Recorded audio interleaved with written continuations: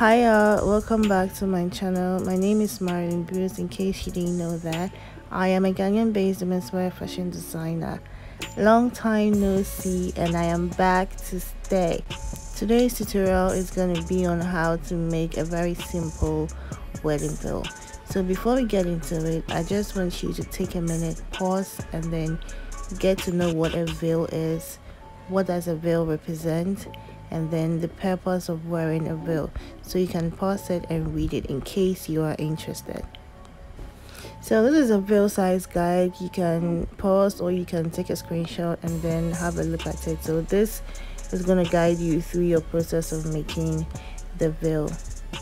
So this is a picture of what a veil looks like in case you didn't know. So this is also a cathedral veil. This is also another type of veil. This is also another type of veil. There are so many types. So these are my 5 simple steps in making or achieving a veil. I'll be taking you through the steps one after the other, but for the meantime, these are the tools you're going to need to make your veil. Yes, I got this picture from Pinterest, so this is not mine. The first step is to measure and cut the material. So this is where the veil size chart comes in. You're going to go with whatever length your client wants. So whatever length she wants is what you are going to use to measure and then cut the tool. So here I used 4 yards because my client said she wanted a cathedral veil.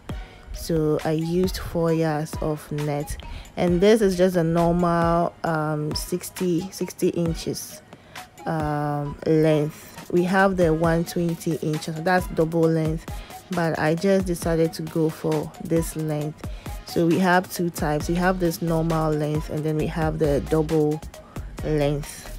Yes, so here what we are doing is we just folded the tool into 2.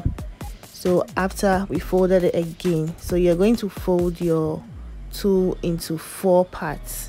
As you can see, if you watch what we are doing, you're going to understand it very clearly. So here what I'm going to do is I'm going to be trimming off the rough part of the net, that's the edge, and the aim is to get rid of the corners. Okay, so you see how I have smoothed out the edge of the net. That is what you want to achieve. Again, I'm going to be taking off that selvage part of the net because we don't want that part. It doesn't look neat, it's rough.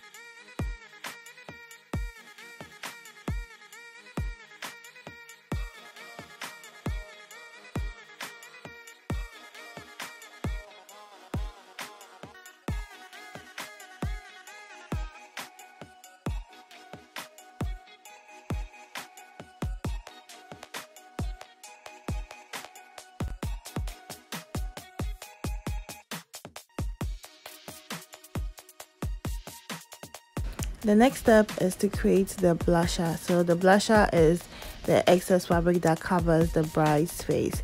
I'm going to skip this part and come back to it later. The third step is to attach the beading or the trim. So if you have any lace trimmings, you have beads, you have crystals, you have stones, this is where you attach them.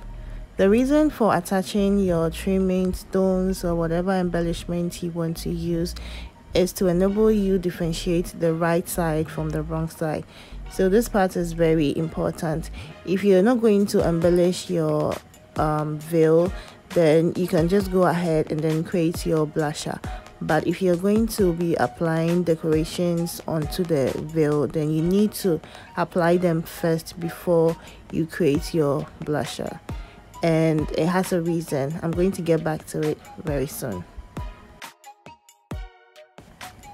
Here I'm just applying my pearls onto the veil using the pearl machine.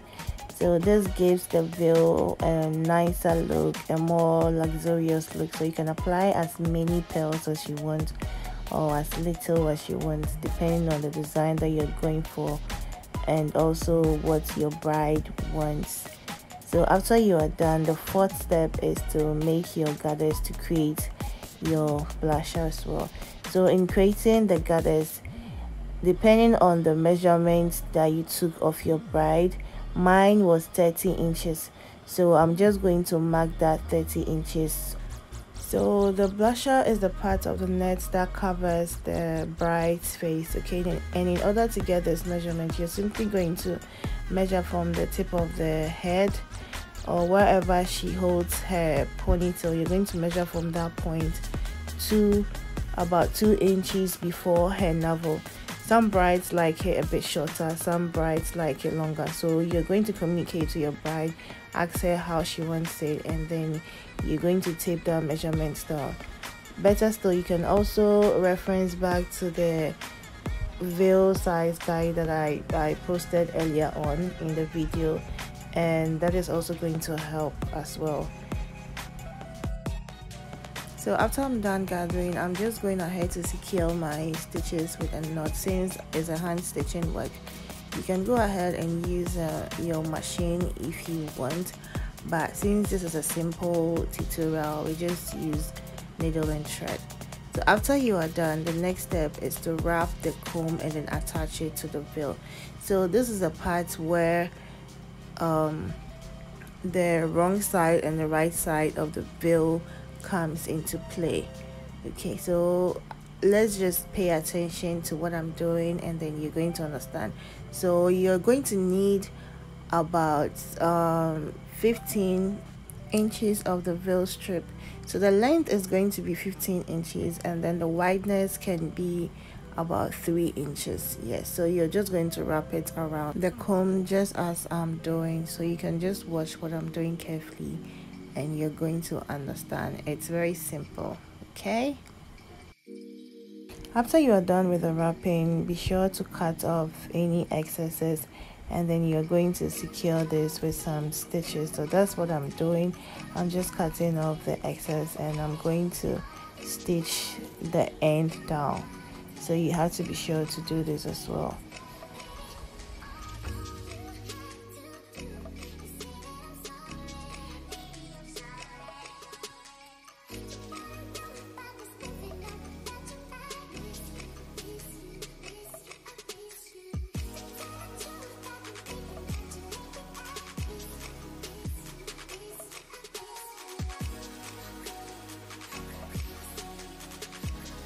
You have to be sure to stitch over and over and over again several times in order to prevent your wrappings from coming off. So you need to secure that stitch very well. So just as I'm doing, you need to do the same thing so that your wrappings can be secured. After you are done, your comb is now ready to be inserted into the veil. This part can be very tricky and confusing sometimes because the comb has a way of sitting on the veil. If you don't get the sitting right, the veil is not going to sit properly on your bride's head. It's going to come off every 10 seconds. So this is the part where your wrong side and the right side of the veil comes in. So here my wrong side is facing me, okay, and then the part that I wrap is facing the blusher side, and then the comb itself is facing the longer part of the veil in a concave manner. So you know the comb is a bit curvy, okay, so the part that is curvy is going to slip on top of the wrong side just as is seen on the screen, because if the comb doesn't sit well, it's going to be a problem. It won't sit well on your bride. It's going to look funny. I don't know if there's a better way for me to explain this, but I think this is the best I can do. So you can keep on trying, practicing, make mistakes, and then you learn from it, because I still find difficulty in getting this part correct all the time. So here I'm just trying to decorate the parts that I wrapped with some stones and some pearls. You can do that with lace, you can do that with anything you want to, and you're good to go. And your veil is ready to be worn by your bride. So here's my bride wearing her veil. This is the only video that I got, but she looked absolutely stunning and she loved it when she came for fitting. Everything was perfect. So this is the end of my tutorial. I hope you liked it, you enjoyed it. Please like, share, and don't forget to subscribe to my channel. Thank you guys for watching, and I'm gonna see you in my next video.